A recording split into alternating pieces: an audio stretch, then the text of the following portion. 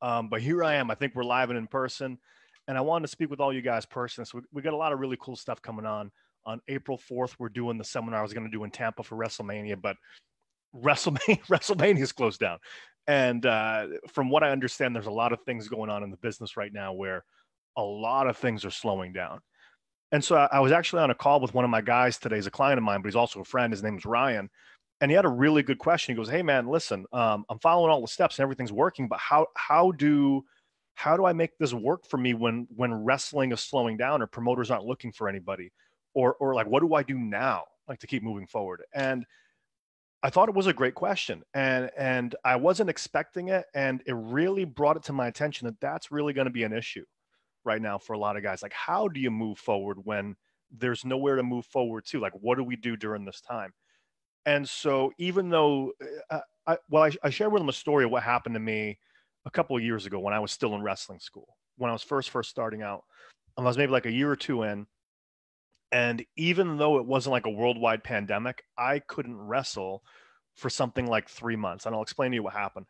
So basically, what happened is, well, before I get into the story, I want to share with you my thoughts on this whole situation, right? There's seasons to anything. And I'm going to get back to my story in a second, but there's seasons to anything.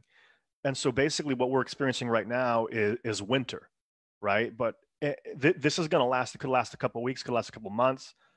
But the fact of the matter is, most likely, unless this is the apocalypse, which I really don't think it is, this is going to start bouncing back. Do you know what I'm saying? Like, there's going to be shows that happen again once the hysteria dies down. And we're all wrestlers here. We can kind of feel when the media is hyping something up. We kind of know when like there's something that's being, trying to put over on us, and we also know when something's legitimate. So this isn't going to be something that lasts forever. This is going to bounce back. But right now we're in winter, and so when winter happens, that's when like the trees start to fall apart, snow comes over, things start to slow down a little bit. But what happens after winter is usually spring, right? So if we can prepare now, you have a really great opportunity to take your career to the next level. I'm going to explain to you what I mean. So what I told you before is when I was in wrestling school, I was about a year or two in, and I was starting to get good, but I wasn't where I really wanted to go. And so what was happening was I was training with a pretty reputable trainer, but I was kind of stuck in my habits, and not just bad habits, but also I was stuck in just habits of how I've always done things.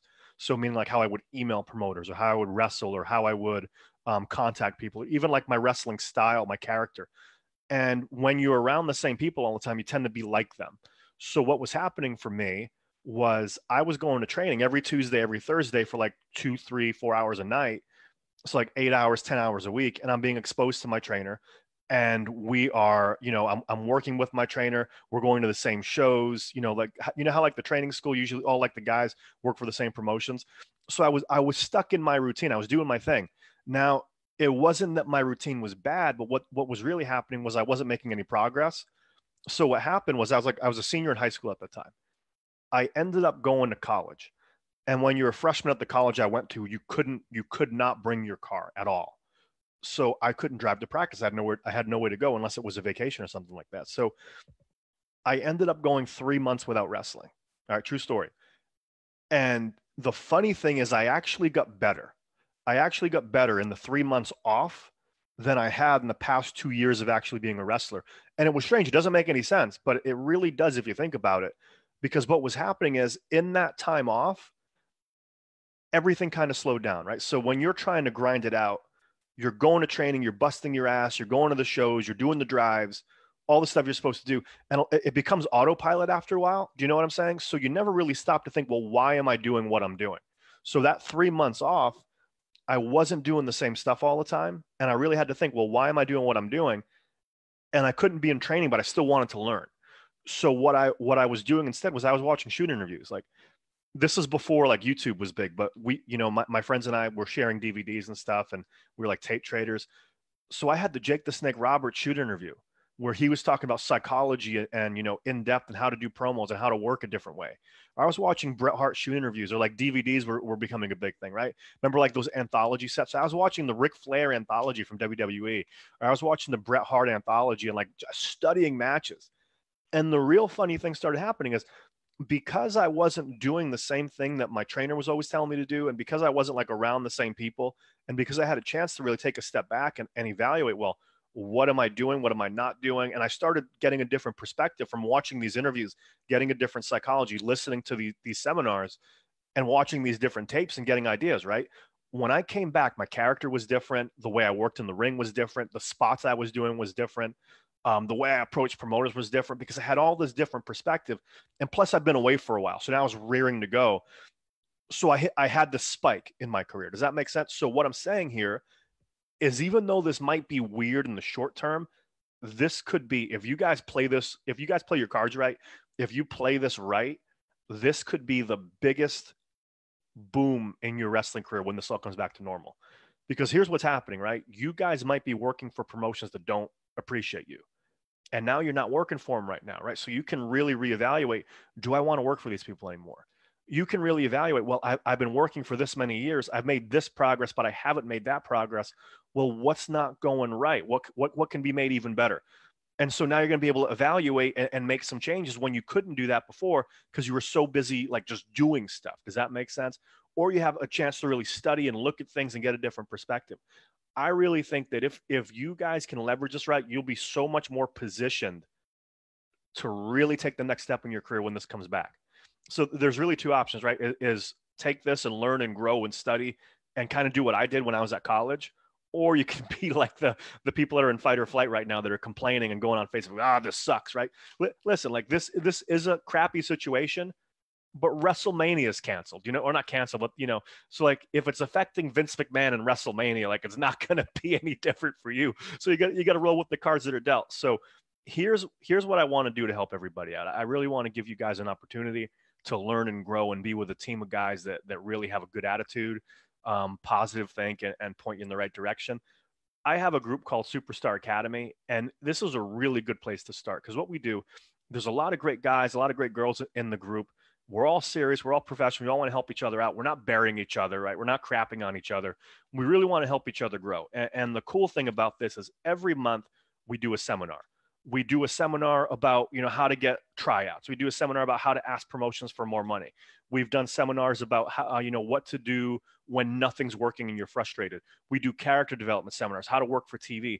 And the one that we're doing this week is, I got the title right here, how to lay the groundwork for promotions that you want to work with without sounding like you're politicking. And really, even in this time, right? How do you set the groundwork for something that you want to might work for like in 3 years from now, but don't know how to do that? Or how do you start getting bookings now or when this starts to come back? So we're going to lay the groundwork. And the other thing that's really cool, I shared with you how watching tapes, Bret Hart, Shawn Michaels, Ric Flair, watching these classic matches really helped me out as far as learning a new psychology. Every month we do tape studies in there. So I'll play a match. You guys can watch it. I'm on live just like this, but it's picture in picture. And we go through it. And I share with you production tips because I was a producer and director. I share with you wrestling tips because I was a worker as well. So I can share with you psychology. I've shown you some of my old independent matches when I was about to get tryouts. So I go, well, here's what the agents were telling me at the time, and here's what helped me to get the tryout, or like tapes that I would send in that would actually get me good responses. So we show you famous matches, we show you local matches, and we really break it down. And this is going to help you guys so much, especially now when there's not much going on. So what I want to do, I want to make it really, really easy for you guys, and I want to give you guys a great place to be a part of the community. Normally it's $19.97 a month, so $19.97. For the next month, if you're a new member, I put the link. It's up here. It's somewhere. I put the link. Click the link. Go there. You're going to click either the monthly or the yearly membership. You're going to get a free month, right? So check it out. If you hate it, cancel it. If you love it, stay as long as you want. But check it out. We'll help you out. And on top of that, like I told you, the one we're going to do tomorrow is how to lay the groundwork for promotions you want to work for without sounding like a politician. And what we're going to do is a bigger seminar too, which is going to be open to the general public on April 4th. We're going to do it in Tampa, but I mean, Tampa's closed, right? So we're going to do it online. And this is really how to supercharge your career in the next 18 months. So there's a link to that as well.